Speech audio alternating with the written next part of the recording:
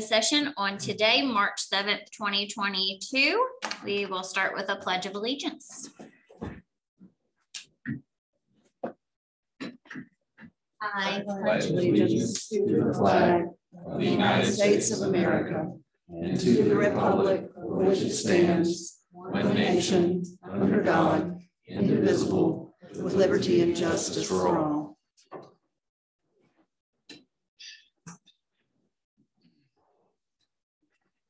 I'm going to go off script. Hopefully I don't get in too much trouble for this.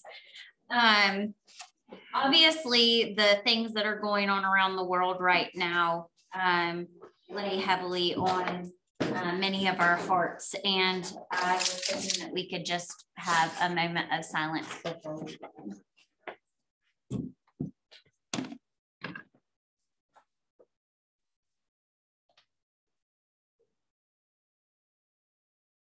Thank you.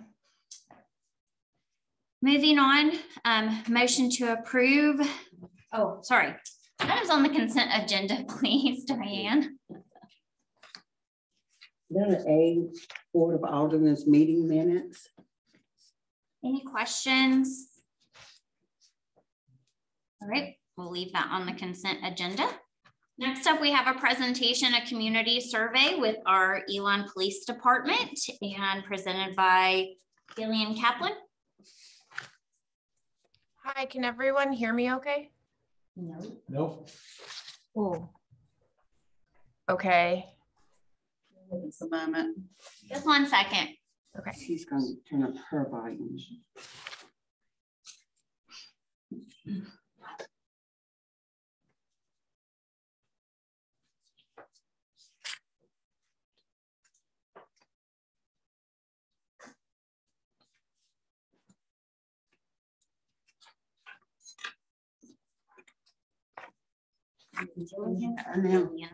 Jillian, can you just test your audio one more time? Can everyone hear me okay? That's a little bit better. It's a little better, still pretty low. Okay. Ours is up to 100. I can speak really loudly. Okay. Or I can try to anyway. Can you hear me? Hold on one second.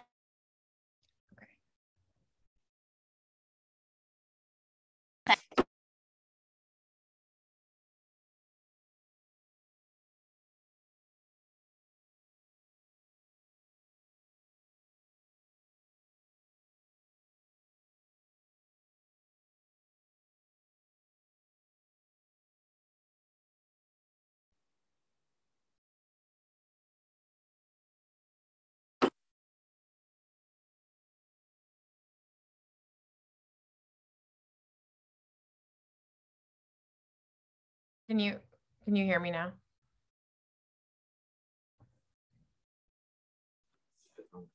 There you go. Okay. She can try again. Jillian, can you try again? Can you hear me? Any better? No, we're working on it. Okay. Is there a remote for this television, Diane? It seems like there's some sound coming out of it. Same as the remote. It has, yeah, it's the same remote. You're saying the levels on the TVs are up? Mm-hmm. They're up as loud as you can go. What about in the room? Is there not room volume? No. We everything is piped through this system here, and we used it on another computer recently. So I'm just making sure all the connections are still. Is the volume on your device turned up, Diane? I'll double check that as well.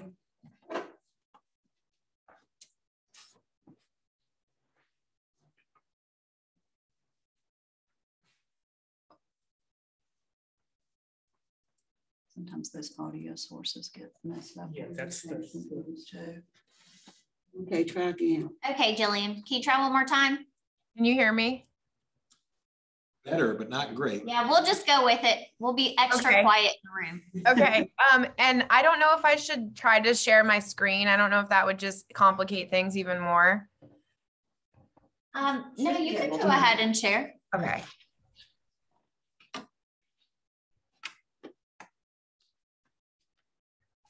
Can everyone see that? Yes. Okay, perfect. And I'm gonna try to speak as loudly as possible. I don't have a particularly loud voice, but I will project. You know, in a perfect world, I would have been there in person. I'm actually from Marietta, Georgia, so not super far away from you all, but live out in California. So this is kind of the best we could do given the current circumstances. I wanted to note before I get started that as I was preparing for this today, I realized that the presentation that we had put together, there had been some sort of glitch in some of the graphs that gave the wrong numbers, even though it was the right percent. Yeah, someone else noticed that. Okay. So I have sent to the chief the new numbers. And the numbers I'm going to be talking about today reflect the actual numbers in the presentation I'm showing. But the chief has the new presentation, and my apologies for that. I have no idea how Excel and PowerPoint and PDF all just got wonky and put in 18 for every time there was a bigger number. But I do apologize for that moving forward. So getting started, my name is Jillian Kaplan. I am a program manager at the National Criminal Justice Association. I have been at NCJA for about a year and a half. Prior to that, I was at the International Association of Chiefs of Police, where I worked on a number of grants that were looking at how to heal communities and law enforcement in the wake of high-profile incidents like officer-involved shootings or violence against the police. And a big component of that was obviously community-police relationships, and then also officer wellness, and how officer wellness impacted the relationship between communities and police. Through that project, the reason I'm giving you this background is because it's going to provide context to some of the pieces today. But through that project, I was working with a slew of cities from Minneapolis to Houston to Rapid City, South Dakota. And I have quite a bit of experience working on relationships with communities. And so I wanted to put that out there because I think there's a lot to glean here from the relationship, from the answers to a lot of the survey questions about how the community feels about EPD, and actually the really positive response that was received. So wanted to just say that before we got started. At NCJA, I work on our Burn JAG technical assistance grant through the Department of Justice that looks at how states can better allocate their Burn JAG spending. And through that, we do a lot of strategic planning. So the chief actually reached out to us to ask about what some of our strategic planning technical assistance was, and how she could get involved in that for EPD as an agency, and then also in relation to the town as a whole. So we started that process with a stakeholder survey, and that's what I'm going to be talking about today. I'm going to be talking about some of the high level pieces of it. Obviously, there's a larger presentation, but there's things that I wanted to just point out and present on that I think are pretty high takeaways for this. So I'm going to be moving pretty quickly through the survey. But essentially, this survey was disseminated to the Elon community members between August 11th and September 28th, and gleaned about 141 responses. About 56% of survey respondents were female, 41% were male, and 3% preferred not to answer. There was a pretty broad range of ages. However, over 70% were over the age of 45. About 85% identified as white or Caucasian, and almost 3/4 had a 4-year college degree or higher. So this was the demographic that was particularly answering these questions. I think that's important to keep in mind as we move forward. Another definite piece to keep in mind is that about 80% of respondents lived in Elon. Only 7% were business owners, and only about 1/4 worked in Elon, but about 80% actually lived in the town of Elon. When it came to interacting with Elon PD, only 23% had received services from the excuse me. I'm so sorry. I'm doing this all by myself, so it's a little bit couple different things I have to put together. But when asked about their interactions, only about 23% had received services from the department in the last 12 months, and less than 5% had been a victim of a crime that was reported to EPD within the past 12 months. So when we're thinking about, again, who is answering this survey, it's going to be those that had more tangential or more passive interactions with the police department, not those that received services or were a victim of a crime. And we really, through this survey, the chief and I wanted to learn what Elon PD's relationship looked like with the broader community, as well as thoughts and feelings on the department throughout Elon. Honestly, overall sentiments were generally very positive. Like I said, I worked with quite a few departments throughout my time at IACP, and to see some of the results from this survey was actually incredibly encouraging.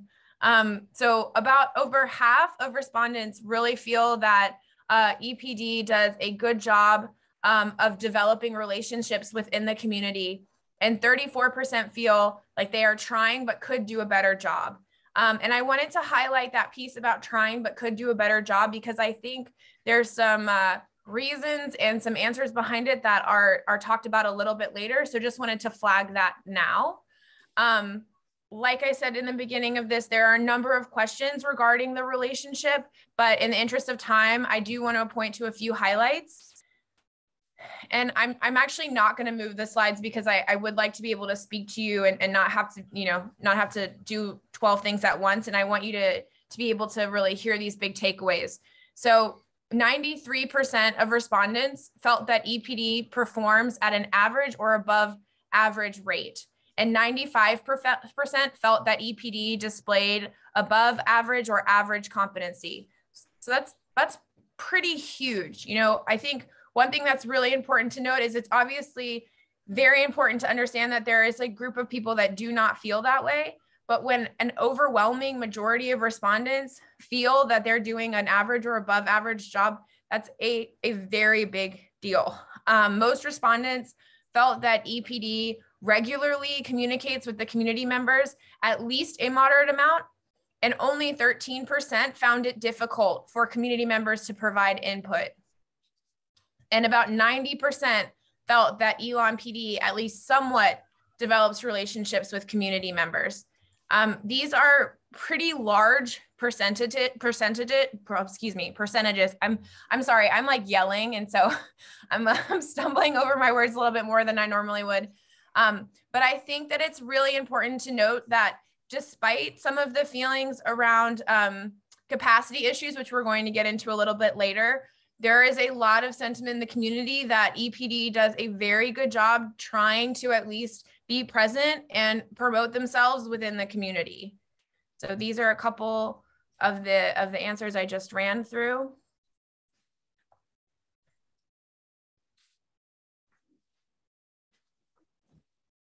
When asked about Elon PD's crime reduction efforts, more than 90% feel that EPD is doing at least an average job on crime prevention, community services, and traffic safety and enforcement. And I keep pointing to at least average or above average. And I know, in our American society, it's like, oh, well, we want to do above average. Average isn't good enough. But thinking about some of the challenges that face law enforcement agencies in the country, an average job doing your job, given a lot of the struggles and the obstacles that are facing, I think is something really important to acknowledge. So having, your community, more than 90% of your community feel that you are doing an average job or better on these areas: crime prevention, community services, traffic safety and enforcement, is really important. And arguably what's even more important is that 97% felt that EPD displays at least average attitudes, behaviors, and professionalisms toward the EPD community. And this, when it comes to relationship building, as I probably don't need to tell you all, is the most important part. What do the attitudes, what do their behaviors look like? Do community members feel that they are professional? And to have 97% of your respondents believe that they do is very impressive. So these are just a couple of those pieces that I was just speaking on. As you can see, it's overwhelmingly positive.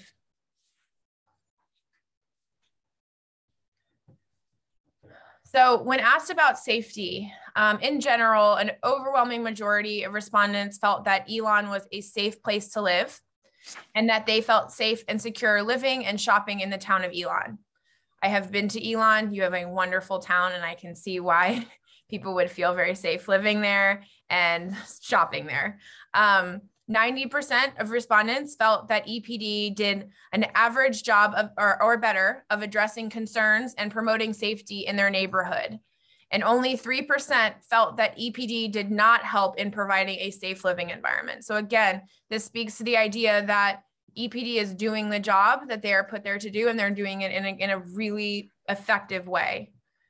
Less than 10% felt that Elon PD did not understand the needs of citizens, and less than 5% felt that EPD was not responsive to the concerns of community members. Over 90% of respondents felt that EPD was at least somewhat effective at both proactively preventing crime and addressing the problems that really concern them.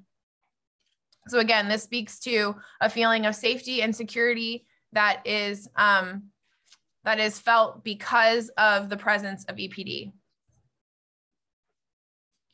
So overall, 75% of respondents felt satisfied or very satisfied with Elon PD's overall performance, and 88% trust the police department at least a moderate amount. So that community trust, which is critical. However, I did want to point to one thing before I speak a little bit on an officer survey that we also conducted, and what some of the results and recommendations that we gleaned from this work are. I'm going to pull to that slide because I think this is really important. Respondents were asked to write in the top 3 areas that they felt that Elon PD needed the most improvement in. And the 4 biggest themes that I pulled from this were community engagement, follow-up, more officers in street patrol, and more visibility. So these things were then coupled with an officer safety survey that we disseminated to the entire agency with responses from all agency staff, where they talked about really valuing their job, being proud of the job they're doing, appreciating their job, enjoying their job. But then areas of concern were really around stress, around their health, both mental and physical, and their ability to do their job given a lack of capacity. So I think what's really important to gain here from these big themes when people asked, where does Elon PD need improvement, was all of those things, community engagement, follow-up, more officers, more visibility, have to do with capacity issues within the agency.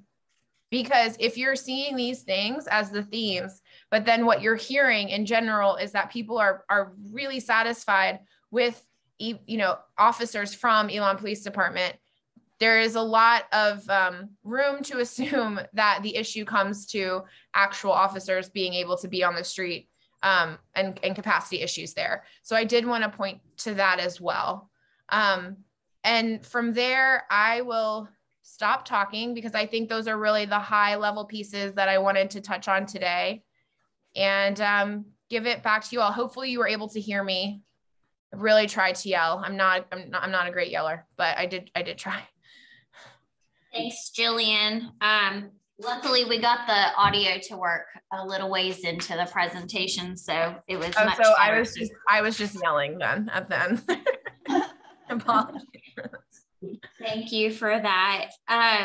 Any questions for Jillian while we have her? I have a question. I think there was a slide that I missed, or we didn't go over the 3 issues that are greatest problems within the community. Did we cover that? I didn't cover that. I didn't cover that in this. No. Okay, on page 10. Yes, we could talk about those. Were those questions that people filled in the blanks themselves, or were those questions that they could pick, out of 10 or something like that? They could pick. They could pick. So, yeah. So there was a list and they could pick from them. Yeah, so the write-in questions were actually around the where do you think Elon needs improvement? The agency needs improvement. But this one was a list. Jillian, I have two questions. First, do you feel that this was statistically, the amount of surveys was statistically viable for a community of 12,000? That's a great question. I mean, no, I don't think it's statistically significant if we're thinking about a community of 12,000 people. I do think it's important to consider the amount of, and I don't know those numbers, so forgive me if this is off, but amount of college students you have who may feel like this doesn't apply to them in this space. But I would say that given the demographics of the people that responded, there's a pretty good swath there that I think is a good starting point. My second question is that it looks like in your demographics was 3% says Black or African American. Yeah. And I noticed that in a couple of cases, even though I agree with the results, I sense that the small amounts, I don't know, obviously, if if that was the demographic was reflected in those when they would disagree or say that there was not the sensitivity or those kinds of things. If it was representative of those folks, and again, that's probably hard to read as well. Is that correct? So I didn't get into like more in detail than descriptive statistics, but if that is something you're interested in, we can work to pull that particular data out based on individual survey results. Given that I wanted to keep some anonymity to it and that it was only 3%, I didn't want to parse out by race. But my assumption, and like maybe this is too much of an assumption, but my assumption would be that those that feel those sensitivity pieces or some sort of, feelings of disgruntlement based on that are probably those people of color. But we don't know exactly for sure. It seemed like there was some, but I appreciate your attempt at that answer, because I think that's still left a little bit open for us. And but I think there's other ways of approaching that and figuring that out. So thank you for what you've done with this, though. Yep. And what I would say too, and this is something that Chief and I talked about, this stakeholder survey, we do this at the state level a lot of the time with our state administering agencies of burn JAG funding. And one thing that we really try to stress is that this is kind of a starting point to see what areas you may want to work in. But that if you really want to understand a community, getting into things like focus groups, are a really great way of diving a little bit deeper into those details that you may want to parse out. Yeah. And we would be happy to help with that as well, just for the record. Any other questions? I have one quick one. Jillian, do you feel like there was, I know it's hard to get these from numbers, but do you feel like part of it may just be that people just don't know for sure? Because there's some where it says, are they respectful to the public? And there's, gosh, I need new glasses, a large percentage that are just unsure. So is it just a matter of they don't know? Yeah, I would think it was that they didn't have a lot of interaction with the police. So even if, we checked to see if they had been a victim of a crime or if they had received services from police department, but we didn't really dive into what the interaction looked like outside of that.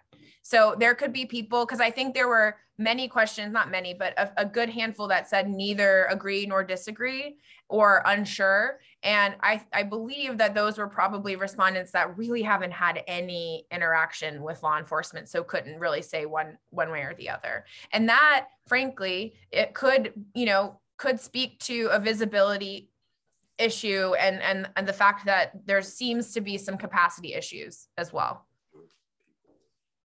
Thank you so much. I don't have any different answer to that. It's good that you don't have interaction. Chief or assistant It chief? is. Well, wait, I just wanted to say, I heard that. Well, I'm sorry, but it's true. And I'm a pastor, and when the survey was out, I sent it out and made sure that the church knew about it. And several of them answered saying, I'm not sure I should be filling this out. I never we don't usually see the police or, this kind of thing. And I said, well, still fill it out if you're able. So maybe that's part of what. That could definitely be part of it. I would say, yes, it's good that you're not having negative interactions with the police, but there is a lot of research, and I can share things with the chief that maybe she can pass along as well, around what positive interactions do to raise community safety between law enforcement and the communities, and actually what it does for morale on both sides as well. So I think there's a lot to say about positive, proactive interactions with law enforcement, whether that be through, this is an extreme, well, not extreme, but athletic league or, some sort of community event. A lot of times having positive interactions with the police goes a long way to developing those community relationships outside of just calling the police when there's a crime or, having a negative interaction with them. Just to wrap it up, you really feel like this is a really good report for our police department because you've seen a lot of others. Oh yes. I have seen, a lot of the departments that I've worked with have been in situations where, they already had a contentious relationship with the community. But I would say this for us, we feel like the community really values the police department based on a very small sample size, but I think it's a good starting point. And really is a testament to a relationship that could grow in a very positive way compared to some other places. I don't think you're starting, at negative here. I think you're starting in a really positive place. I think this was a good study. I think the big question would be is if this had been done wasn't done in pandemic times, it would have been different because the associations that our law enforcement staff had been able to do was restricted. So the ability to interact with citizens who were on a police call, as an example, were limited. So the best exposure you could hope is somebody either was on one end of the spectrum, one who was stopped for some concern, or one who called the law enforcement for a concern. And if you look at that population, you probably have two different answers. So granted, the survey number was 141. Statistically, it's not representative, but it does. And if you look at all the numbers, and I agree with, if it's average or above average, that's a good day. Amen. And I think 90%, I think we should commend our staff and our chief for taking the initiative to do this and think outside the box and not just think everything's fine. I think that was a good use of our time. Yeah. And Jillian, how often do most departments undergo a survey like this? Is this once every year, 2 years, 5 years, 10 years? Ideally you would do it once a year. But I think typically it's usually in a 3-year cycle as they start to think about, their strategic plans moving forward as an agency. The other thing I just wanted to mark based on, and I agree with you around pandemic timing, we're not just seeing low response rates, in this agency survey, we're seeing it at state level surveys too, where, 3 years ago, the response rate was pushing 1,800. And then, this year it was like 100. And we think that a lot of that has to do with pandemic fatigue and online fatigue, and receiving a survey when you spend all your time on Zoom and online, you don't want to fill out another survey. So I think there's a lot to be said there. I was just thinking about what you said, we're in a pandemic, people aren't seeing each other. I think that also speaks to why people aren't filling things out in the same way that they would have before. And just for reference, it's statistically significant with 95% confidence is 373. So it's still not a huge number that you need for that significant number. And I know that the police department did all that they could to get, it was out there, it was pushed, it was promoted, but I'm the same way, if I get invited to something on Zoom in the evening, I'm not joining. I'm not doing anything online in the evening unless I absolutely have to. So I get that for sure. Chief or Assistant Chief, any thoughts on when you might want to engage in another survey? I mean, I know you just finished it, but you know, is this something that you would like to do annually, every 3 years? Yeah, and I'll stand because I can talk better. The reason we did this is two-pronged. Number one, it was the start of our strategic plan. And we needed a baseline to see what the community actually wanted from us. We knew what we thought we knew, you know, we're good at what we think we're good at. And honestly, the community engagement wasn't shocking because we haven't had the capacity to do that.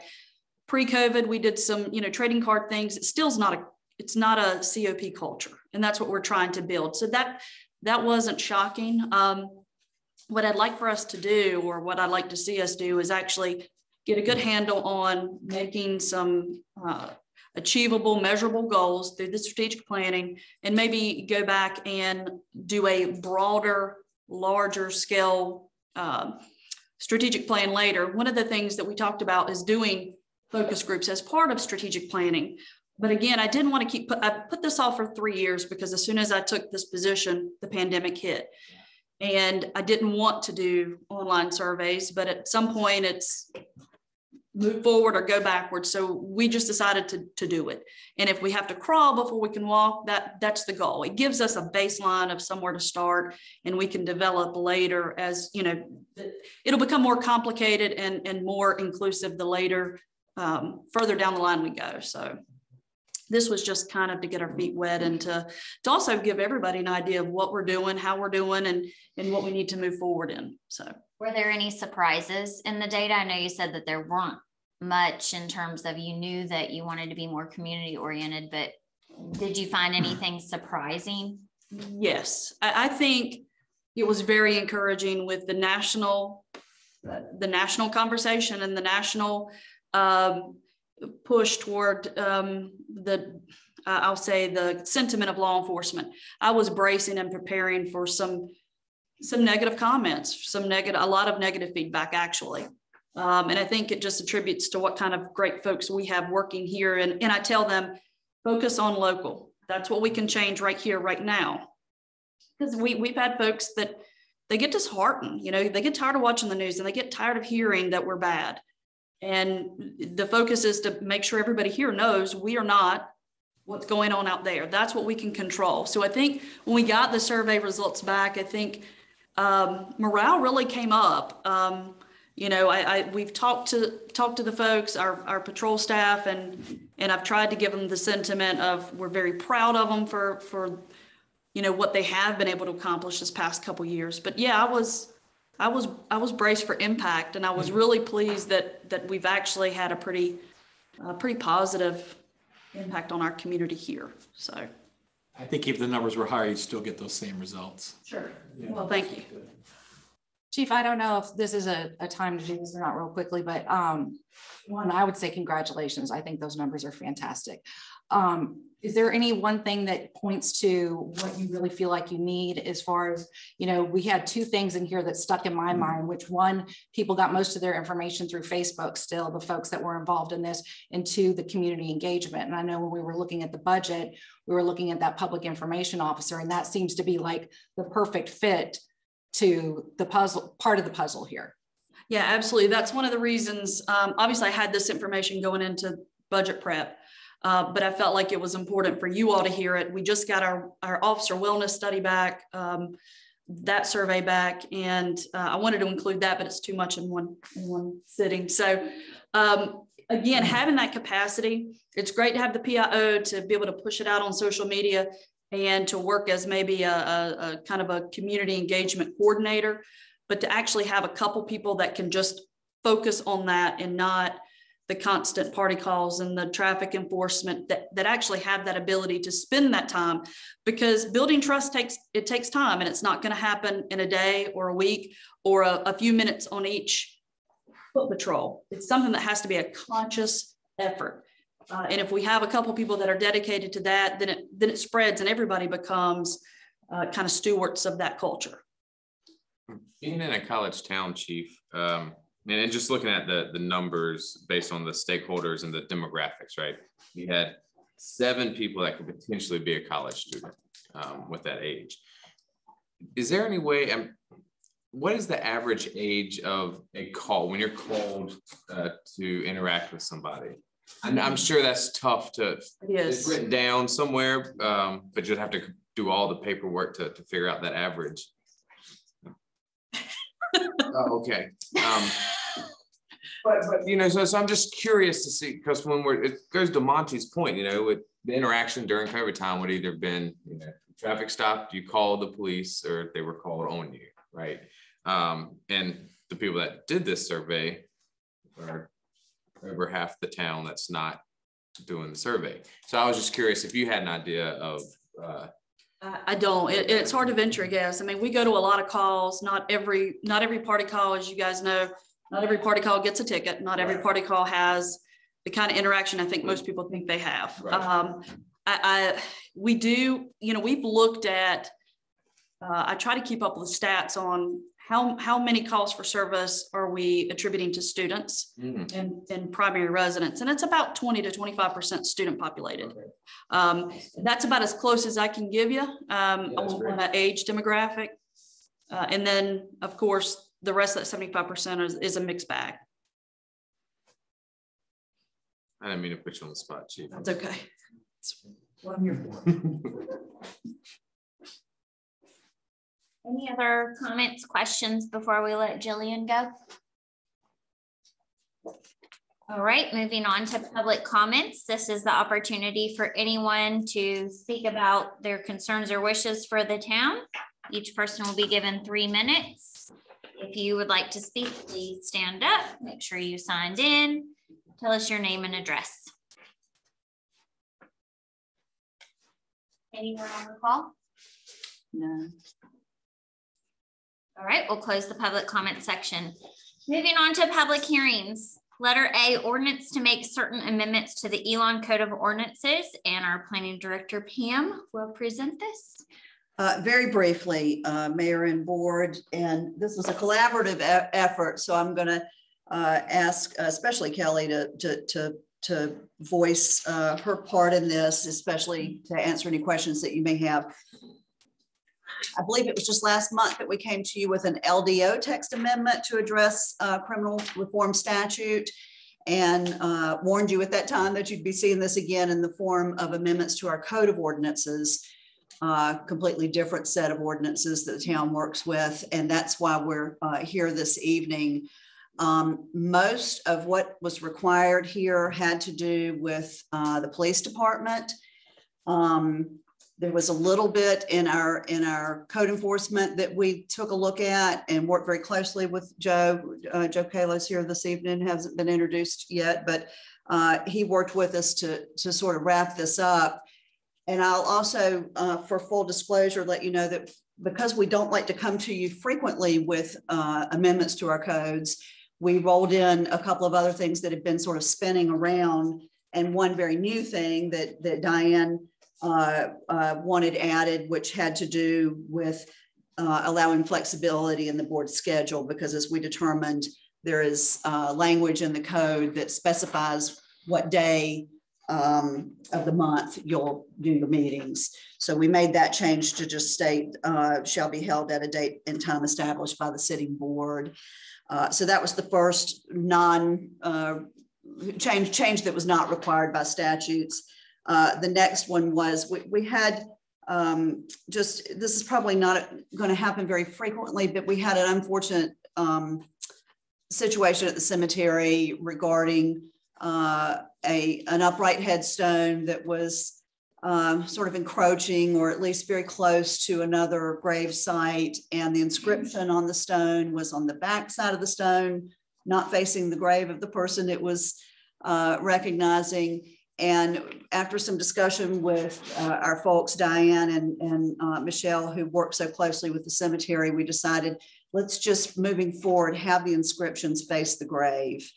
And very simple change, but that was something that we also added to this. And then another, just a correction, because we did a couple of years ago start to handle our yard waste and heavy bulk items in-house. Our code was still saying that was a contracted item. So it's just a little bit of housekeeping there. everything else here and has to do with the criminal reform statute that came down to us. And we prepared a very brief summary of those amendments, which was included in your packet. And then mostly Assistant Chief Annabelle and Chief Blackwelder worked very hard to try to get the language for what they needed in the actions that they take. Either does it need to be criminal? If so, it needs to be specified in the ordinance that it's criminal. And so there you'll see a lot of references in red to cross-reference penalty C section 1.18, which is where our general penalty language is. I'll also mention there is one other change not related to the statutes that we made that I caught at the tail end of this.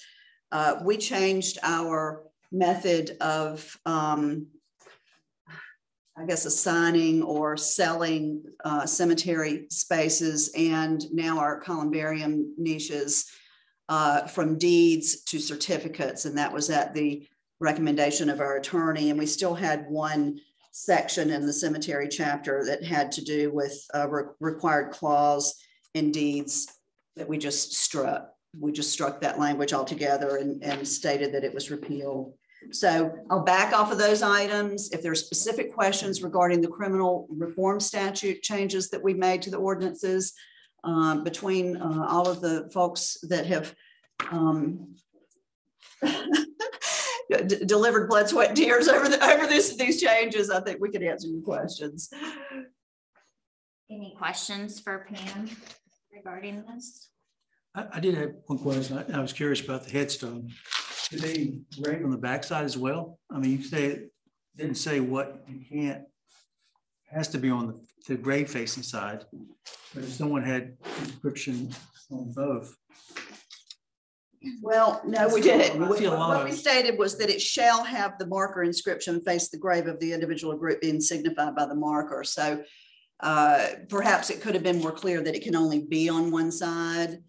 And happy to make that change before this goes to a vote next week if you think that's necessary. Making the current spot change? Okay.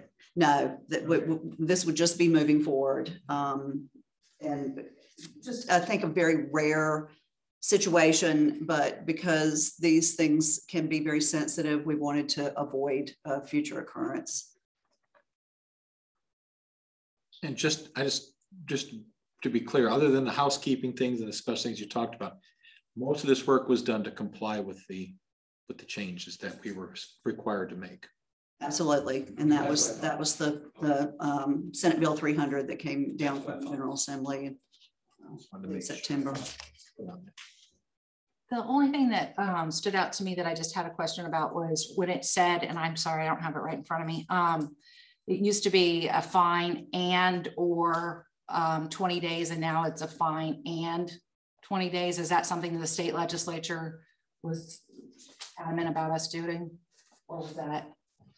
I'm sorry, I don't have the reference point. No, and up to, right? Yes. Shall be, so it was changed to shall be subject to a fine of $50 and imprisonment up to 20 days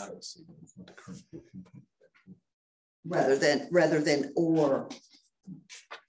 So I think, would I be interpreting this correctly, Joe, that this is saying it's still not a requirement? The imprisonment up to 20 days is not a requirement. It's that you would be subject to both. You would be subject to both. Yeah, eventually. That there's both a financial and a deterrent.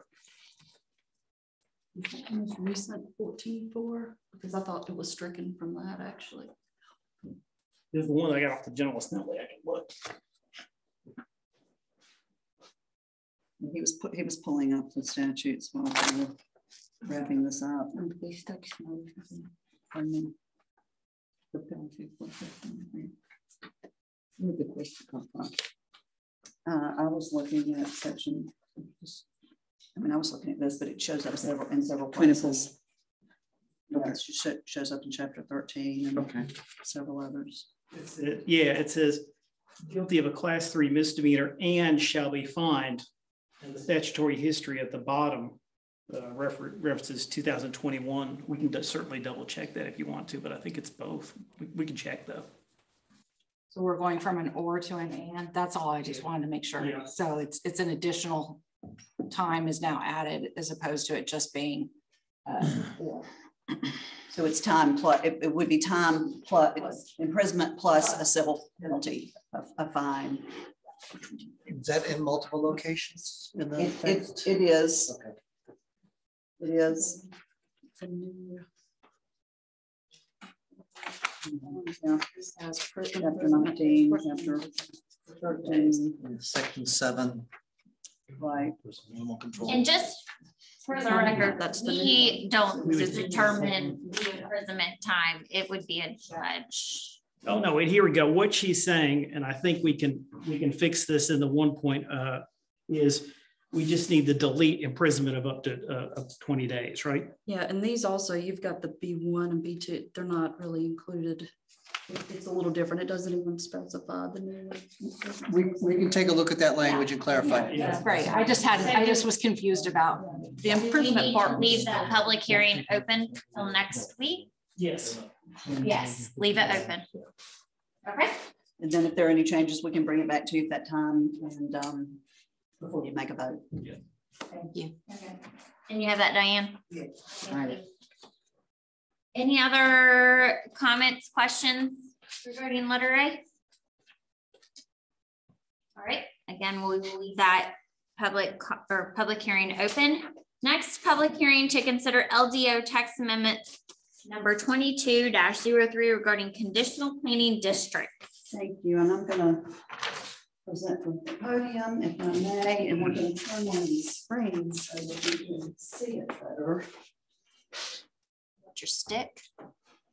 It's on this side in front of Rich, and it's better for this monitor that you see, that you view this monitor. That's cool. Two in there. It was really So high tech. Yes. Yeah. All right. There we go. How's that look? Thank you. So now give me a moment to share my screen, and I do have a presentation on this item, and we have some folks in the audience that will also want to speak to it, including our applicant, Mr. Chad Huffine.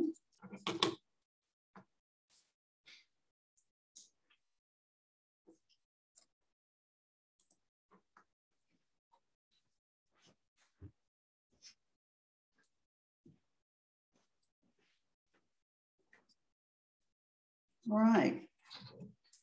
So this presentation is almost word for word what you had in your packet, but we want to go through it, see if questions come up that we can answer for you along the way. We did receive a petition from Mr. Huffine for consideration of an LDO text amendment that would allow conditional zoning as an alternative choice to the conventional zoning that we now do. And I'll talk a little bit about the terminology in just a moment. I do want to let you know that as we were been working on the LMO, this was one of the things on our list to make sure was included. It's a fairly common practice now in local governments to allow this as a secondary option for rezoning cases, and we felt that we were overdue for it here. However, that timeline, as you know, has been delayed, and Mr. Huffine was interested in moving more quickly. And I'll also mention that Mr. Huffine did submit the draft language, and I took a red pen to it and basically made it into the language that we would have included in the LMO and sent it back to him and said, do you have any disagreements? Is there anything we need to negotiate here? And he accepted every change that I made. So this would have been what you would have seen with the LMO coming to you for adoption in the future. I don't know that I need to read all of this word for word. This was all in your packet. What we've done is try to bring in some outside, I guess, data on this this provision. Generally, when you have a property that someone wants to rezone, it's going from one district to another, and everything that goes along with that district comes into play. This is a quote from a bulletin produced by the School of Government that just describes what conditional zoning is. And there's a lot of terminology that can be confusing. Conditional use permits is one, something that we have not had here for quite some time and is now not allowed by statute. As a matter of fact, the statutes, when they adopted 160D, one of the things they wanted to do was try to eliminate some of the confusion in all of these similarly sounding terms. And so conditional use permits are not even allowed anymore. But what they're saying at the School of Government is that conventional zoning, which is what we have now, changes zoning district that's applicable to a piece of property, but do not include any standards beyond those base standards of the zoning ordinance. Conditional zoning, which is the option that's being presented tonight through this text amendment, allows the local government and the applicant to agree on additional conditions that may be appropriate for a particular project within the context of legislative zoning. And just with regards to the terminology, there's zoning map amendments, also district reclassifications, which is actually what it says on our application form, which I think will change. I'm going to just refer to those as rezonings. Conventional zoning, which is what we do now, can be referred to as general use district zoning, and that's how I'm going to refer to it, because conventional sounds too much like conditional and it gets confusing. And that is the type of zoning that we do now. If somebody were to come here and say we want to move from the SR district to the NR district, for example. So our LDO currently only allows that general use district zoning. However, this conditional option has been pretty popular since the General Assembly allowed it as an option in 2005. And I won't go through these statistics, but the School of Government did do a survey in 2018 just to see how it was, how well it was accepted, how much was it used. And of course, the larger communities tend to use it more. This really, before the General Assembly included it as an option in the statutes, Charlotte was using it and sort of, I guess, being groundbreakers in the way that they were using it. And there was a need, I think, for some clarity and standardization of it. And that's why it went to the General Assembly and said, well, if it's a good option, let's just make it the same for all the communities across the board. But it is a pretty popular option, and particularly in the larger cities. No different from the rezoning that we do now. It's only for a particular property. In this case, however, you can add conditions that would tailor the proposal to the property that's subject to the rezoning. And there are several benefits associated with this option. And I'm going to do this quickly, but happy to take any questions while we're going through this or afterwards. And that is that some land uses are just not appropriate for certain properties due to their impacts to the surrounding area. And they cannot always be predetermined or controlled by the general use district standards. Also, that when a property is rezoned to a general use district, all of those allowable uses that are allowed in that district are at the applicant's disposal.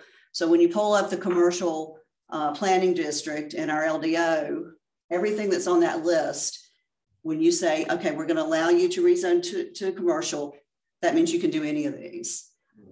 They may not want to do all of those. They may have a specific project in mind that only needs one or two of those uses. And some of the uses might be more appropriate for the site than others.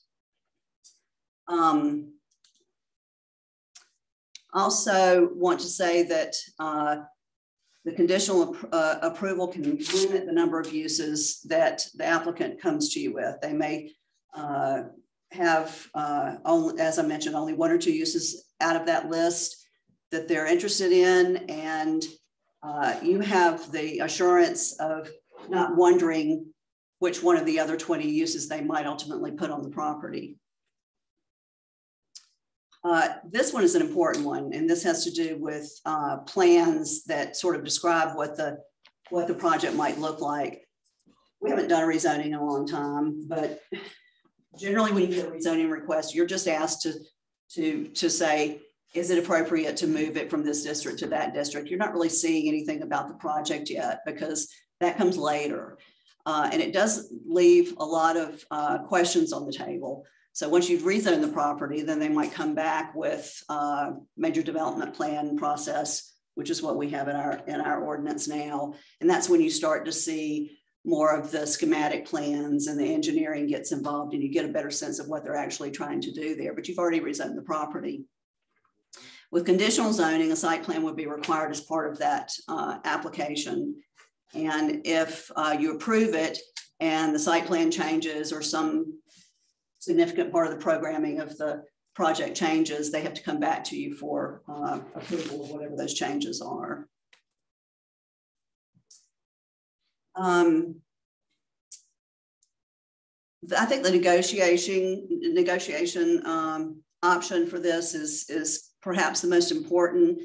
I did work with conditional districts in Aberdeen when I was there for 8 years. It was used, it was pretty popular, used for a wide range of things, including something just as simple as we had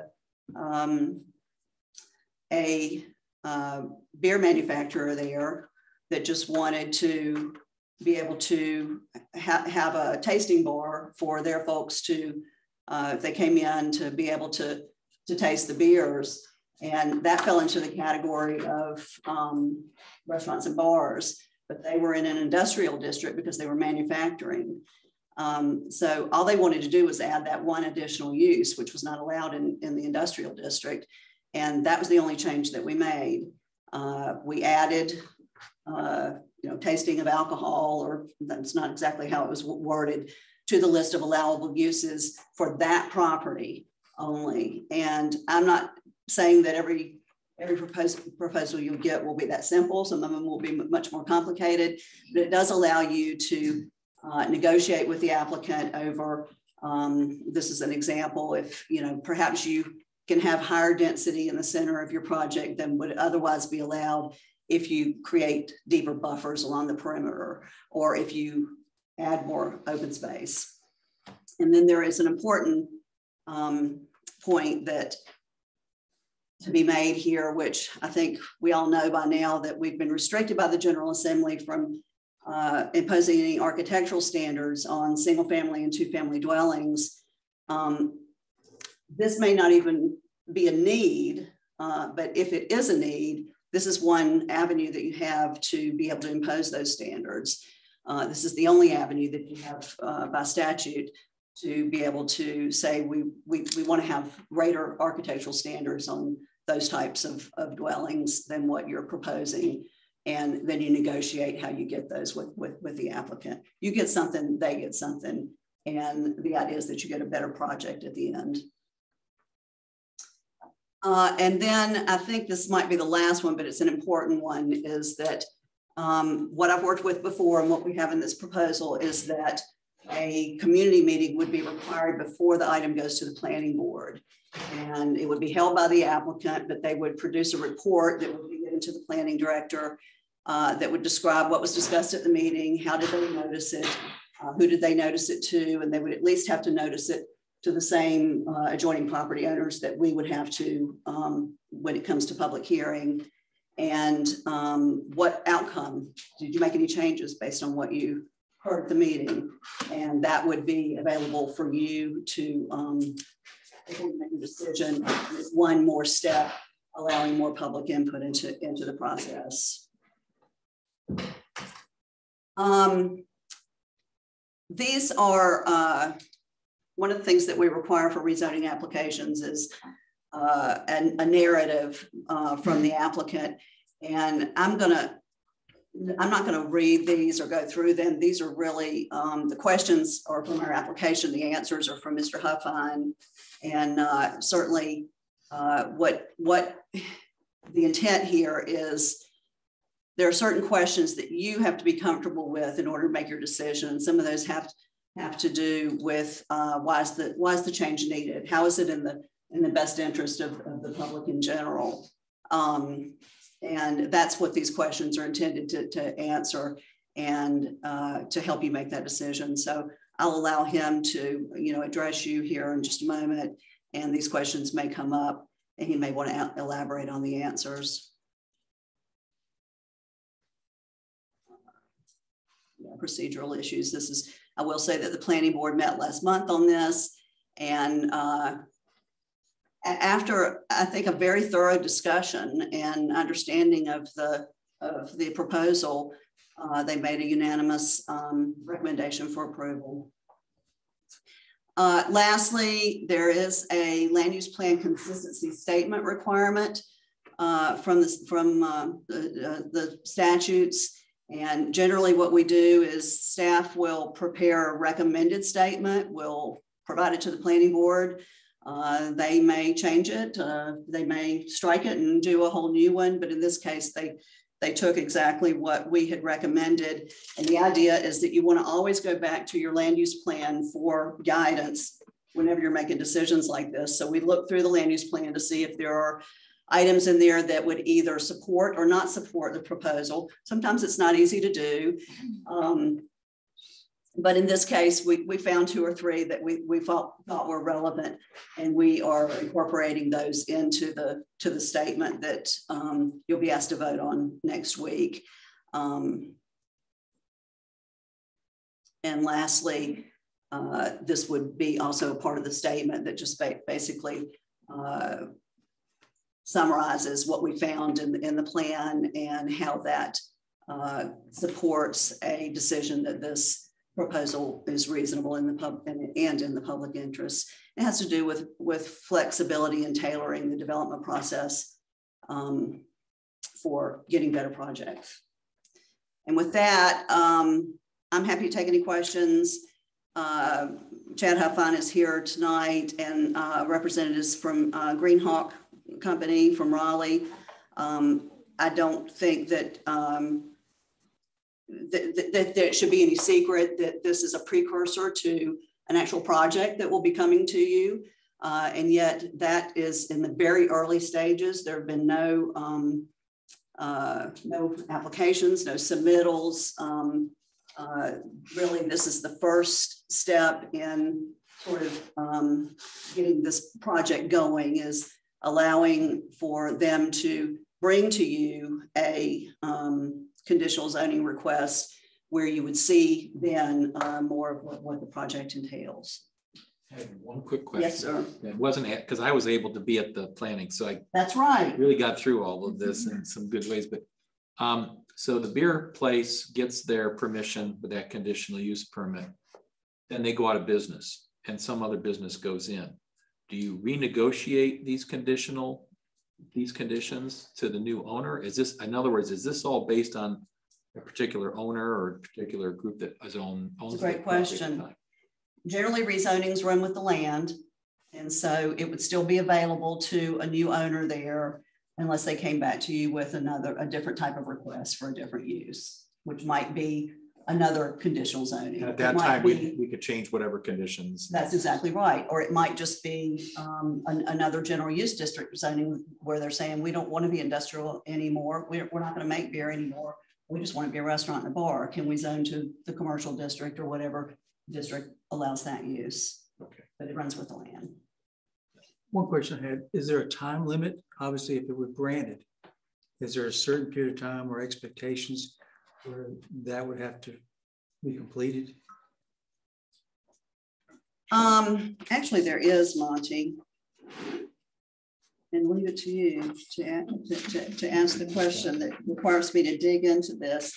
But there is some really protection built into this. Let me see if I can find it.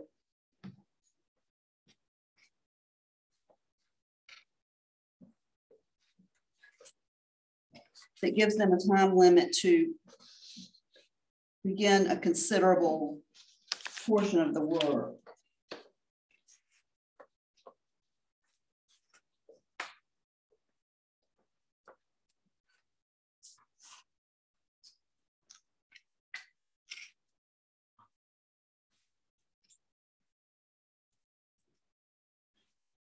No sooner than 2 years after the date of approval of petition, the LDO administrator, which would be your planning director, may examine the progress made toward developing the property in accordance with the approved petition and any conditions that were attached. And if they determine that the construction has not commenced or that substantial progress has not been made, they shall forward it to the Board of Aldermen, a report which will recommend that the property be rezoned to its previous zoning classification or to another planning district. It would go before the planning board before it came to you, and they would give you a recommendation regarding that. There's also the option that an extension of an additional 12 months might be granted for them to make that substantial progress. So this, this constitutes, when you look at the actual draft amendment, it's all red because this is all new language to us. And basically what you would see when one of these comes to you is that you'll see something in the form of, because we call, at least right now, the LMO will probably handle this differently, but we call our zoning districts planning districts. You might see, instead of the village center planning district, it might come to you as the village center conditional planning district. And it would apply only to that property. It would have the list of conditions that are agreed on both by you and the applicant. And that's another requirement. You can't just do it without their, you can't say, well, we're going to add this condition. And they say, we really can't go that far. And you approve it anyway. It has to be mutually agreed upon. So I think that the monikers will be familiar to you. It will just be an especially tailored rezoning petition for a particular property. Is there any reason why we haven't done this before? Well, that's a great question. It's been on my to-do list for 3.5 years, but there's just so much else that was also needed. And unfortunately, the progression or lack of it with the LMO, it would have been included in that, and we expected to have that adopted by now. And so I think it's really not surprising to me that someone has come forward with a request to do it. Mr. Huffine, presented the application, paid the fee for it, knowing that it was something that was sort of in the works, but just not on a timeline that worked for him. I think that you will see quite a few of these come. I think that it will be very important that that they be looked at very thoroughly, and that the conditions that both you are getting what you think you need, and that the applicant is getting what they think they need to the greatest degree possible, and still have a project. My experience with this is that it does help you get better projects, especially if you're not looking for cookie cutter development in your town, because you can negotiate so many of the fine points and get something that would be unique to that site that you wouldn't see in a neighboring community. So my question about the timeline, because obviously we experienced some of that with, I guess it was the development that got transferred hands multiple times. So those conditions would transfer to the new owner as well, right? Yes. And the timeline. And the reason I asked that question, because obviously if one of the stipulations were, well, as a concession, if you build a greenway or bike paths or something like that, and if you start a major development and you get halfway through that, not like you can go back and rezone it to what it was originally. You've made those concessions as a town to encourage that project, which we all would want to happen. But if something happened where they couldn't complete that part of it. Mhm. What happens? What options does the town have? As far as, I mean, is this specific to something like a greenway that might be included? Yeah, it could be in the anything. One of the project? concessions, maybe it's a berm or something Yeah. that has to be completed for into the project. Yeah, it's a good question. I'm not sure, you know, my experience has been, you know, some of the best controls that you have on timeline have to do with things like, you know, the final coat of asphalt going on the roads. Generally, when it's a residential subdivision, you're not allowing lot development to take place until certain things are done. And we do have performance guarantee language in the ordinance that protect us there. It's unfortunate, and I think that a lot of communities have experienced projects that just sort of die on the vine. And in this case, it was particularly unfortunate because the property had been altered dramatically. The economy has so much to do with that happening. And I've seen it elsewhere. In this case, it wasn't so much the economy, it was just maybe a bad business decision. I will say that and just for full disclosure with the timeline, the applicant can also declare vested rights right up front that gives them a little better protection that they can finish a project that they start. But as far as protecting the town from a project that starts and developer goes belly up and, you know, can't complete it, I think that we just don't have full protection from that. One comment, one question. So I was also part of that with Randy, and the planning board was as thorough as they could possibly be. And Mr. Huffine was very thorough in his presentation as well. The only question that I had was just or more comment is one thing that you did bring up that sort of stuck in my head when you were talking to them was that as a board, we're going to have to do a lot more work, or the planning board, we're going to need to be more thorough. And if I'm misspeaking, just let me know. And we need to negotiate more strongly. Am I getting that right? Truly, the work is gonna be mostly between your developer and your planning staff. Yeah. And that's not to say that whatever we present you, you're going to take lock, stock, and barrel. You know, you should, you know, question, add. You may have specific things that you'd like to see included, and that's part of the process. These things don't often get approved in the first. During the first meeting. I mean, sometimes they do, if they're pretty straightforward, they do. But you know, I think it probably is more work for staff. But I just find the options without this to be, well, I'll put. we had some of this conversation at the planning board. Our ordinance right now is pretty restrictive in. Someone looking at a piece of property and saying, but I'd like to do this with it, and I think it's a good project. How can I make that work? And they're trying to force a square peg in a round hole with our ordinance. Our ordinance was adopted in 2004. It was ahead of its time for the time, I think, but is long overdue for an update. So I think it's going to be important that you have staff that knows how to navigate this and work through it, and that they can, you know, my objective has always been to try to bring something to you that you can say yes to. And that's not because, you know, I want to, you know, shove anything down your throat, but because I don't want to put you in a position of not feeling certain. And yet you may still not agree with me, but it will be important that somebody work through those negotiation points carefully. If you have good developers who've done this in other communities, they often know, you know, the best way to navigate that as well, and help their elected officials be comfortable with the decision that they're making. Thank you. And I know you worked really hard on this as well. I just had a quick question. And if you don't know it, I don't want to put you on the spot. We did bring up whether you knew whether Gibsonville had a conditional use zoning or not. And if you don't know it offhand, don't worry about it. It was just in I context to that. Yes, and I did forget to look that up, but I'll bring it to you next week. No problem at all. Thank you very much. I don't know. You've had a lot on your plate. I'm going to say that I think that if they did have it, we might be seeing some more creative developments coming out of Gibsonville, more so than what we're seeing.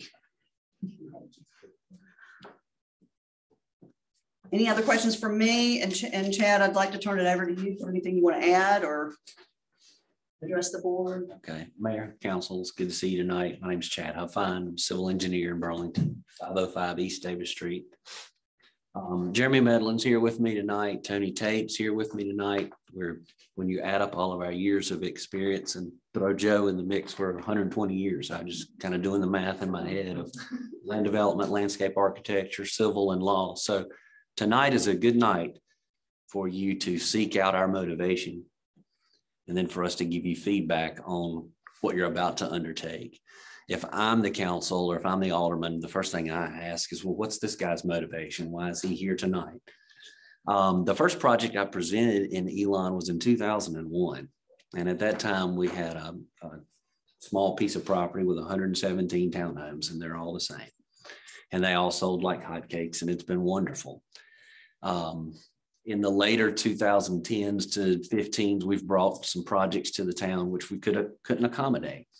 We've looked for this particular project at the language and the ordinances that we have now, and the projects are of a scale or of a stratification of different uses that the town's ordinance just simply does not have the framework to accommodate a good quality project for us to use or to go by. There are portions of the ordinance that work and they're maybe too small. There are percentages of uses that mix in the current ordinance that don't work with reality right now.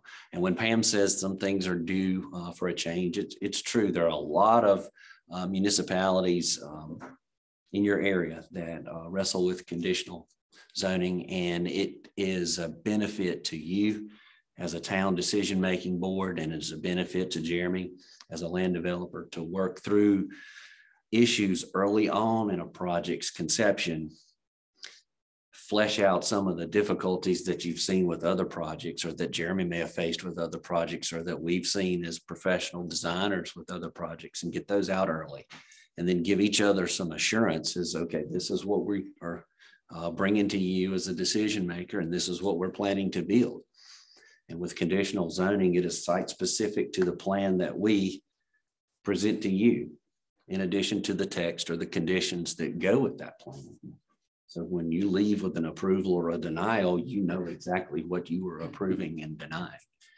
And so our motivation for being here is to run full back for Pam, because she just does not have the time to dedicate to something that's been on the list to do since we've met.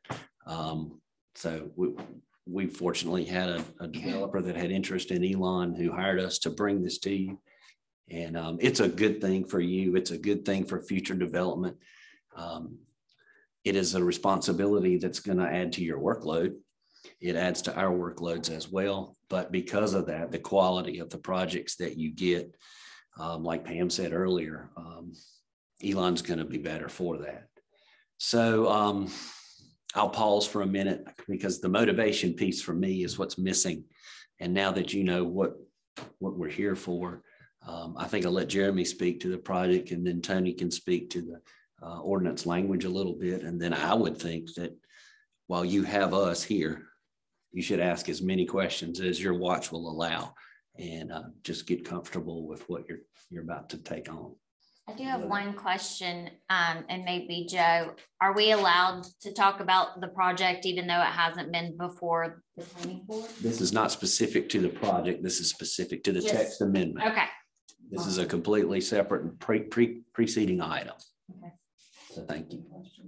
I was on the LMO committee. I haven't participated quite as much since becoming the mayor, but I do know that this was part of the plan, and Monty is on that committee as well. And with our previous consultant, he really did discuss the benefits of kind of, changing up the way that our ordinances are written to accommodate development. So I just wanted to share that with everyone. And I'll add to that, that it's actually in one of the chapter drafts, but not, I don't believe that was ever presented to the LMO. I don't believe we got to that point, and I had not had a chance to review it.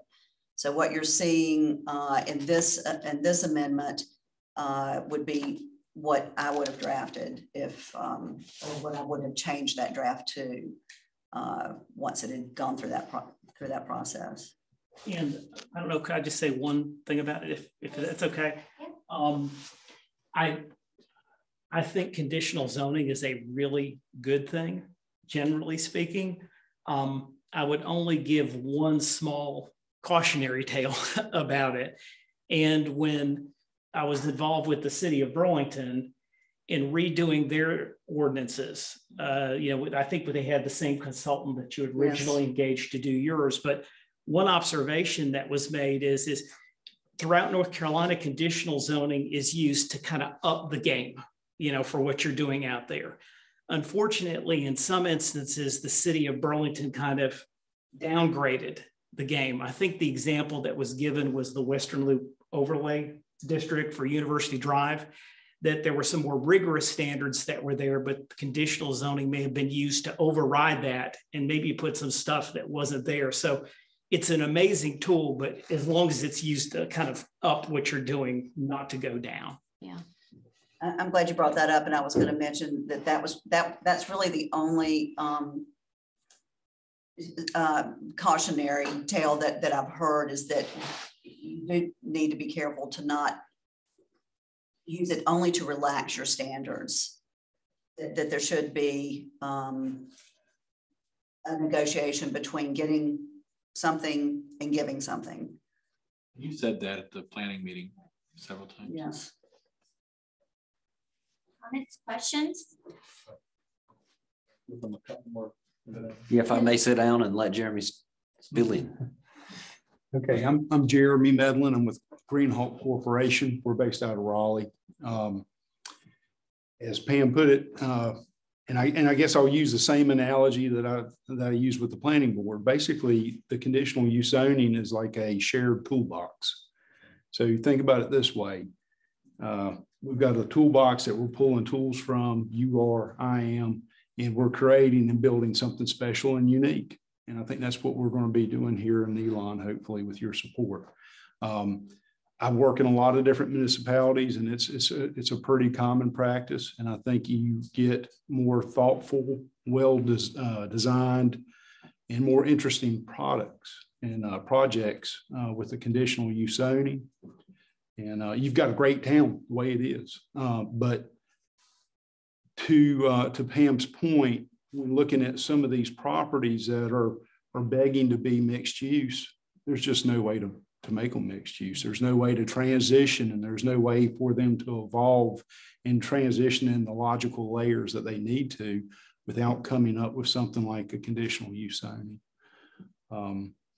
Anyway, we're very hopeful for your support. We will be bringing something in. If we do have your support, we will be bringing something in very, very quickly. And if you have any questions, just let me know.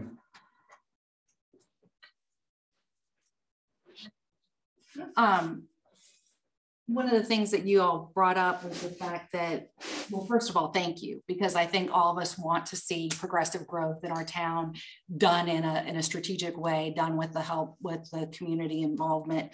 The only question I have, and I feel bad asking this because I don't want to put you all on the spot. Did I say that twice tonight?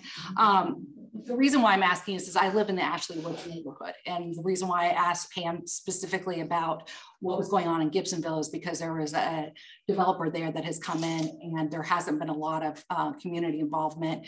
And what has been left are a bunch of stumps, which was supposed to be a development. And again, you don't have all the information in front of you to answer this question, but I guess the thing that I'm trying to get to is the community didn't feel like they had a lot of input on what happened there, and they're not happy with the development that has gone in there. And so it's buffered right up against my neighborhood. And if I didn't ask this, my neighbors would probably be upset with me. What sort of input does this give a community is my basic question. Does it give more? Does it give less? Does it give the same? I'll go ahead. Yeah, go ahead.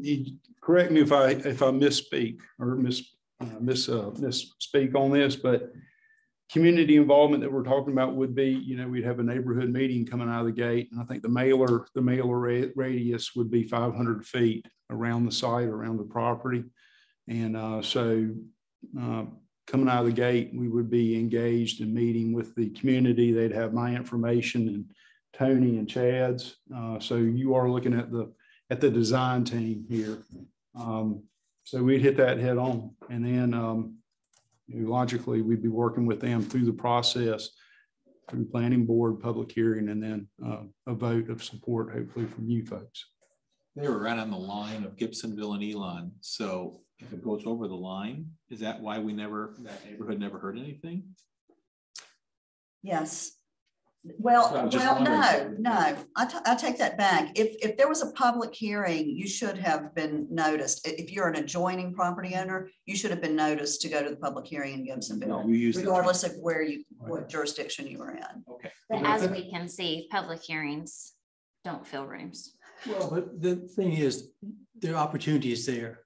It's not like we're in a back office making decisions. The public has the opportunity to be present at the planning board, as well as our meetings, to voice their opinion, and to bring information that can help us make a decision one way or the other. So I think it is transparent. It's a process that allows people to have opportunity to speak up or speak against something. Probably in this case, conditional use zoning would be much more transparent than regular zoning. Yeah, that's what I was trying to understand, Jeremy. I think the fact that you have more input on what's going on back and forth rather than just a set agreement from day one going forward. There's a back and forth, a give and take with this. And the amount of detail and level of sophistication you're going to see through the process, I mean, you're probably talking 8 to 10 plan sheets. And so you're going to have nice visuals on what you are receiving versus the unknown. Right. And, that'll cover a lot of the details and hopefully resolve a lot of the apprehension that comes with a new development coming in somebody's backyard. Thank you very much. This certainly does add that extra requirement of the community meeting before the planning board, before the public hearing, that we don't see with other types of proposals. And that was a requirement with the conditional zoning ordinance that I'd worked with before. And it was actually part of Chad's text as well. And so I wanted to make sure that it was in there, but it already was. Any other questions? Thank you, Pam. Thanks to all of you. Really appreciate it. And hopefully we'll get some exciting things here before us here soon. Thank you all for coming and kind of spurring this on and put together a lot of good work. It still is a public hearing. Have we asked for public comment? Oh, thank you, Rich. That's an excellent reminder. Are there any public comments? No. All right, we will close that public hearing. Okay, do we need a restroom break? I'm kidding. Yeah, you all are welcome to leave or you're welcome to stay. So I know that you have a drive home. I have a question for you. Okay. Procedurally, you'll vote on this next meeting, 15th. And do you recommend that one of us be in attendance at that meeting, or? I do not think that that's necessary unless you just really want to be here, which you're simply welcome.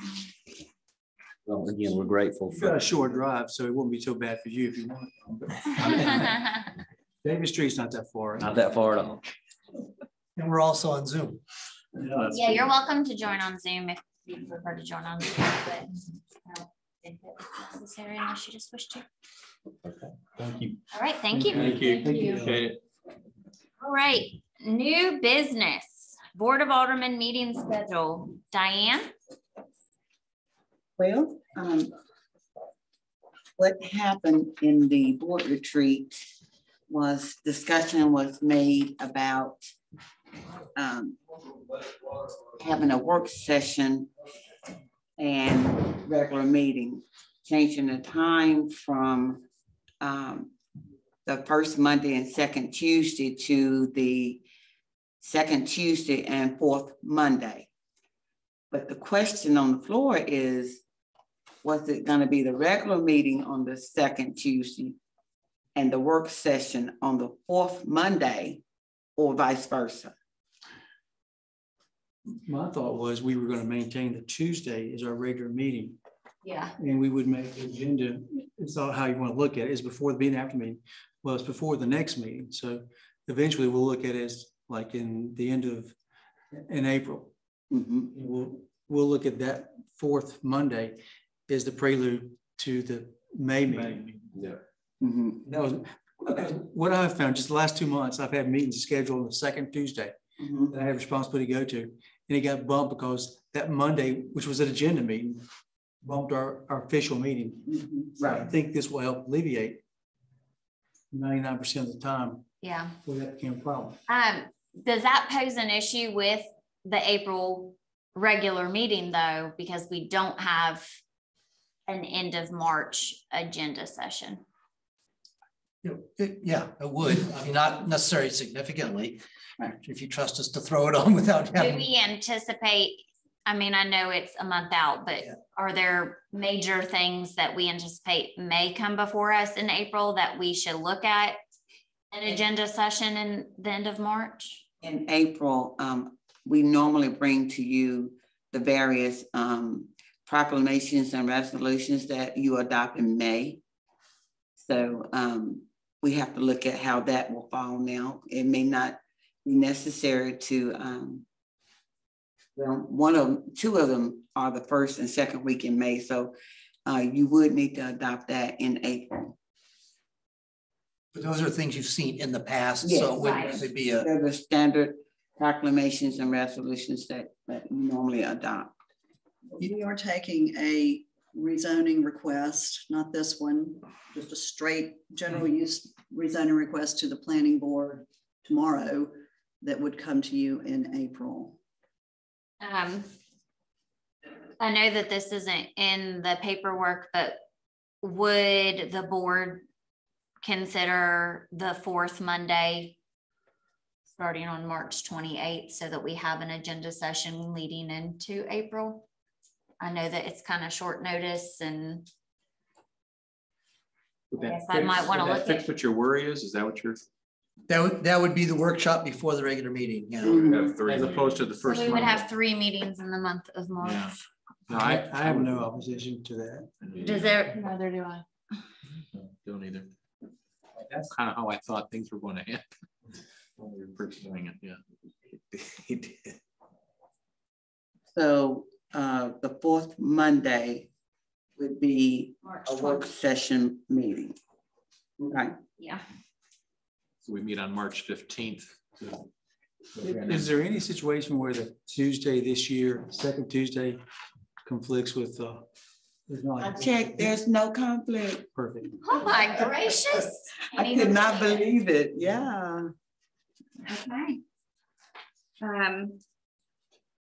So thoughts on that? Are we okay with adding Monday, March 28th as the first agenda / work session as part of the new meeting schedule? We have enough time for that, right? If we vote next week. Oh, yes. I have no other concern. Is that something that we want to consider on the consent agenda, or would we like to just vote on that next week? Or you just add it to your schedule. You just put it in the Oh, we schedule. don't have to vote? Well, we're making it part of your schedule Oh. that you're going to vote on next week. Okay, but I'm saying the whole Just be the thing update. to the consent agenda Oh. The whole. with the addition of March. The schedule would be on the consent agenda. Yeah, with the addition of March 28th. Exactly. The only change I guess we're going to make is we're going to add that March 28th meeting instead of calling the Tuesday Call it regular. agenda meeting. We'll continue to call that our regular meeting. Exactly. Exactly. I agree. You don't need to make a motion to do that, do we? No, we'll have it worked up for you for. All right, so we'll put that on the consent agenda. Okay, next item of new business, consideration of charter amendment, changing Board of Aldermen to Town Council.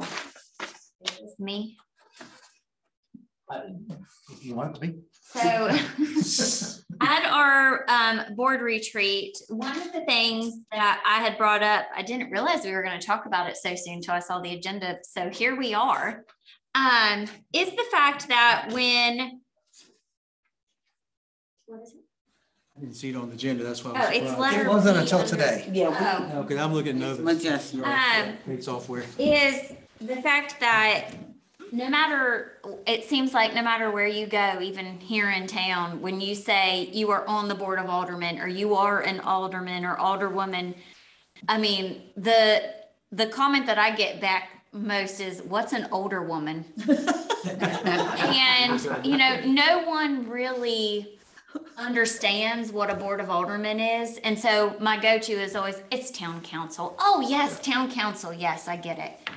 So, and this has actually been brought up to me on several occasions by individuals about why don't we just change it to town council? So I thought it would be good for us to have that discussion. And of course, we would want to have that discussion out in the open. So here we are. So let's open the floor.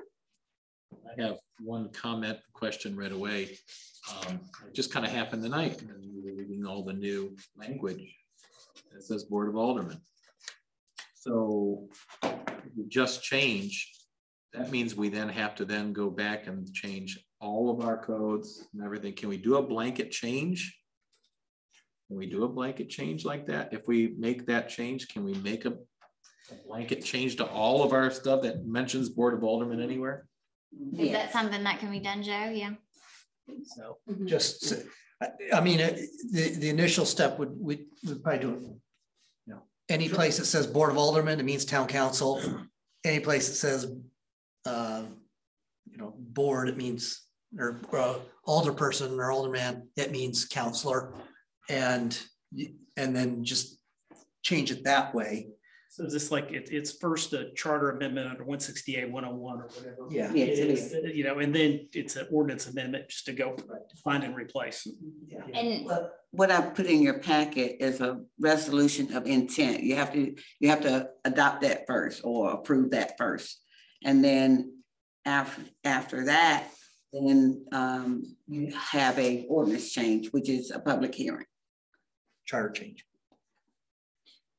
And you'd also have to then go change the ordinances to get the wording right. Exactly. so Exactly. does this have to be approved by the legislature before we vote? No, it does not. So we would do the resolution of intent, then hold a public hearing, following, and then vote on it, and then it goes to the legislature. If the legislature approves it, then we go and change the ordinances. That's what I did today. Does it have to go to? Yeah, but Okay. I'm surprised that the town's name could be changed as easily as it was way back. Yeah. But It does have to go to the legislature? Charter does. The charter does. yeah, they're, and I just glanced at it when I saw that it was on the They have agenda. relaxed it to some degree. Yeah, they relaxed it to make easy ones and hard Exactly. ones. Exactly. It's Easy one. 1 through 11 didn't have to go through the legislature, which is what's in your packet. You'll see it if you didn't have a chance to read it, which is in 160A 101, and then they have items 1 through 11. And the reason it's on your agenda tonight, as opposed to last week, was we had gotten notice from, I guess, the league, that now is the time to be contacting our legislators about local legislation. So if we had waited till April to start this, we're holding hearings in May, and you know we're getting behind the ball on getting legislation submitted and considered. So once, assuming you approve the resolution next week, we'll go ahead and we'll start making those contacts through the league and through our legislators that, hey, we are pursuing this. Here's our schedule. We'd like you to start the process at the legislative level so that we can get the charter changed and, not lose a year or two. So one thing to consider is for everybody sitting up here are your signs. Yeah. That's what, they're gonna be sitting there having to cross it all off. Yeah, you could always just use a Sharpie. But Do you have any Sharpies? I do. Emily Sharp Sharpies, as a matter of fact. I guess I have one question. Obviously, there may be some confusion, but I guess is that a very important thing that we need to be concerned about, that people don't know the difference between an alderman, a councilman, or commissioner? I think so. In the sense, is it gonna make us more effective? I think it might make us feel more, not us personally, but I mean, just like you said, you'll go around walking around town, or you'll talk to members of the community. If they ask who you are, and you're like, I'm town count, like I'm Monty Allison, I'm on the city council. It might, they're like, oh, I'm talking to somebody, opposed to the first thing. So they might have a grievance they want to give to us right then, opposed to what's an alderman, right? Like that's always the first question. So I think in that regard, it could, but I understand what you're saying. But I think if our titles are city council, it may help the public feel like they can come to us, or when we're out and about, more so than the first question from us is alderman. Explain that to me. What is alderman? Oh, so you do it the same thing a city council member does. Yeah. I look at it as an opportunity to have a longer conversation with them. And you don't worry about when a cop pulls behind you either. So. And I had another discovery today too. So I want you all to think about this. Some people will write the word councilman instead of council member. So you're going to be back where you were if you say councilman instead of council member. Counselor, yeah. Council person. Counselor. Counselor. Is that a thing? Well, the councils, yes. But this doesn't require a lot of work from us, right? We just would say, yes, let's do this, and then boop. Well, it doesn't require a lot of work, but what are the dominoes? Because obviously all the documentation that we've got has got to be updated, right, Pam? Anything you've got that shows the word alderman has to be. The ordinances. And it's not like a word search where you go and replace all it happens. So I guess my concern is, let's find out what all the impact's going to be. What's it going to do to our staff if they have to go do this? It would be a word search for the code of ordinances, because it's the way it's codified. That would be easy enough. Community code does that for us. Yeah. And they codify our code of ordinances, so they would do that step for us. There is a cost involved. Yeah, they don't do it for nothing. Right. You can also, anytime we touch the code, it's fix the areas that we're touching. And gradually, if you put in the descriptor at the beginning of our town code, like I said earlier, where it says Board of Aldermen, it means town's council. Where it says board, it means council. Where it says alderperson, alderman, it means counselor. That can be that's a relatively simple change that conveys a message. Then anytime the ordinances are being touched, you fix each one as you go. So you can do it either way. You can do a blanket muni code, charge us what it's going to be, or we'll fix it as we move along until some point, the number shrinks. And that's probably a more fiscally responsible way of doing it, but you can do it either way. I mean, I hear the same things that our mayor and Quinn brought up. It's the same thing every time I go out. It's what are you? And then from a certain population, and I'm just going to say it and be candid, they say that's very sexist. And so, it's the same as if we were calling everybody an alderwoman. I mean, we just wouldn't do that. So, there is a percentage of the population that does see it that way. And I haven't brought it up. They say it to me. I don't know if they say it to our mayor as well. I don't want to put you on the spot. That's my saying for the day, but I'll just get a button that says that. But that is something that is brought up to me when I have said that. I mean, I think you know, it's antiquated as well. You know, the etymology of it is literally meaning elder man. So, you know, I think if we're gonna also look at it from that standpoint, in that originally elder men were the only people who were allowed to run for office or vote for people who run for office, I think that changing to council provides us with a little more modern. And I'm not saying we have to vote on it now, but I think it's something that I think it's an opportunity to discuss it. For I don't have sure. a problem as long as it's not going to cost us a lot of money. I think that's my main concern there. Yeah. I mean, I agree with what y'all said. Well, I'll tell people, hey, I'm on board with Aldermen. What is that? Yeah.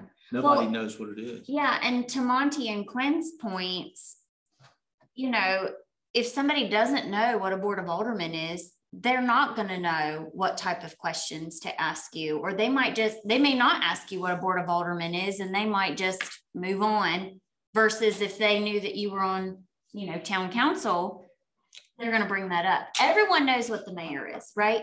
I haven't had to explain my title for 4 months. It's so lovely. I mean, you know, but for 4 years, you know, it was also always, what do I call myself? Do I say alderwoman? And I would always default to, I'm a member of the board of aldermen. And still nobody knew what that was. So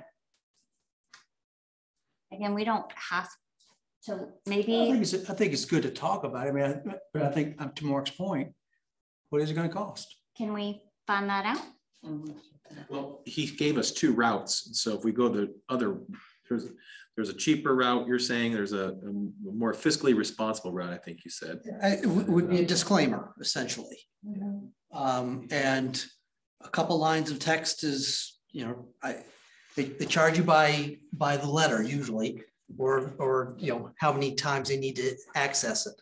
So if you just put in a disclaimer at the beginning, it's a minimal cost. If you're changing the entire town code and they've got to go through that process of searching and replacing, they're touching all these different pages.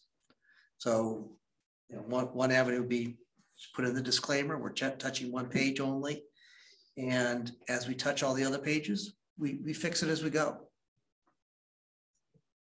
And that would be a minimal charge. Well, If we're already fixing touching- as we're going, because we're already working on that particular document. Yeah. Okay. Can we do some research to see what the cost differences might be? Sure. We can, they can give us an estimate of, you know, how many pages they're going to need to list for. That would be the trick. I mean, I can download it and then just do a search for. Absolutely. Board of And it'll Aldermen. pull up every instance where that word occurs, and then we'll know how many times that they're going to need to touch it. But I mean, are they just gonna like enter to make the replace, or are they gonna charge us to type in something new? I mean, this can't be a lot of money. Honestly, it's really simple. Like, I mean, there's no Okay. way. Let's just. I will get the cost. I will get a quote. We can check that. Okay. Anything else before we move on? Well, Mayor Tully would be late for his dinner is all I have to say. Reports, town manager. I'll be very brief tonight.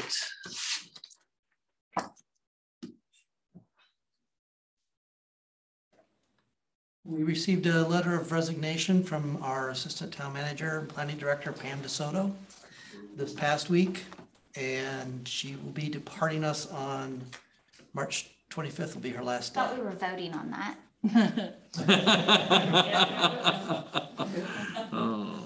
You can certainly vote on it if you like. All opposed? It hurts. It hurts. So a sad day, certainly. And, you know, we're gonna miss her. What did you say the last day was?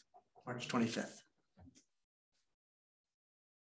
That's before March 28th meeting. And will we have something here for Pam?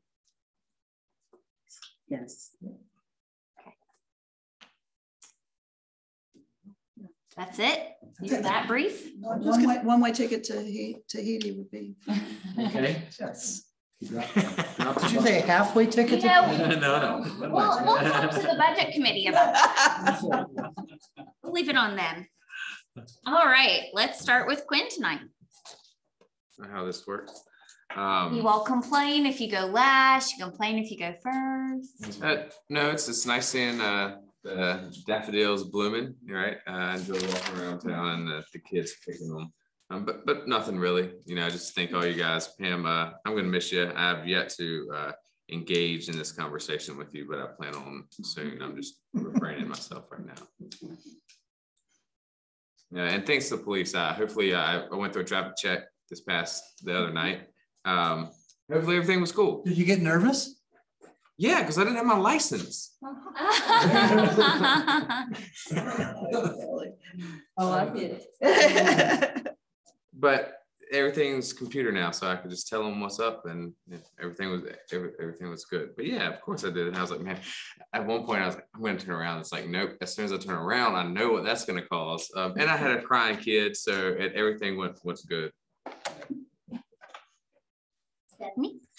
I'm good. Just we're gonna miss Pam a lot. Thank you for all your hard work. Thank you. Randy?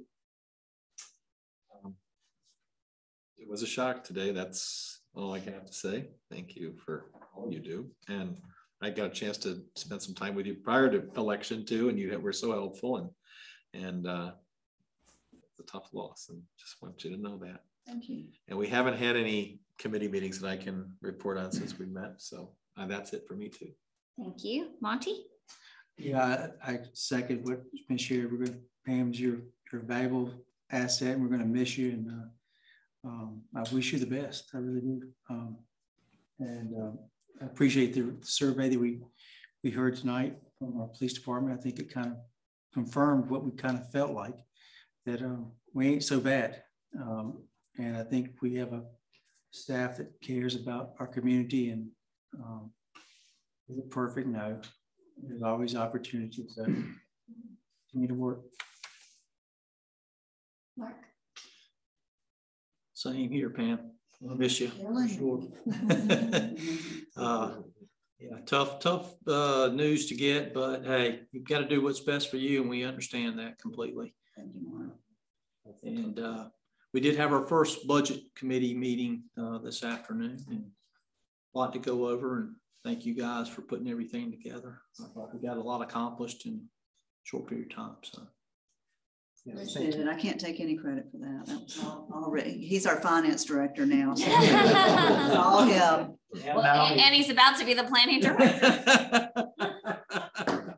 Rich needs a raise. You know, you could be the fire chief, finance director, town manager, planner, deputy clerk. I mean, oh, wow. Okay. I've always wanted big shoulders, you know. There you go. V look. I want to thank the budget committee. I know that you all have started that process, and it's an important one, and I do not envy you with the decisions that you have to make and bring before us. So thank you for your time and effort on that. This past weekend, I really enjoyed seeing so many parents in town. It was nice to, you know, just have more people in town, and the weather was great. So everything was lively. I attended the softball game, and Lila Kate got some autographs. So she was really excited about that. I know that I reported this at the retreat, but I did have the opportunity to attend the Mayor's Association, and it was a wonderful experience to connect with other small town mayors from around the state. And I would really encourage anyone who can to try to attend City Vision, which is the league's event in April. Unfortunately, I cannot attend. I will be at a work event out of town, but just judging by what I experienced at the Mayor's Association, I can only imagine that City Vision is going to be an excellent event. Randy, did you want to put in a plug for the quilt show this next week? Well, it has started, and it'll be open to the public Wednesday, Thursday, Friday from 10 to 4, and Saturday, I believe, I don't have the exact hours, but I believe it's 10 to 1 or 10 to 2. And we're hoping that we have a good first year here in Elon. Good event. All right. Well, Mark, I think you've got a motion for us. I'd like to make a motion for this board to enter into a closed session pursuant to North Carolina General Statute 143.318.11A3, so that this board may consult with the town attorney and preserve attorney-client privilege. So your second? I'll second All in favor, say aye. Aye. Great. Well, we want to thank everyone for joining.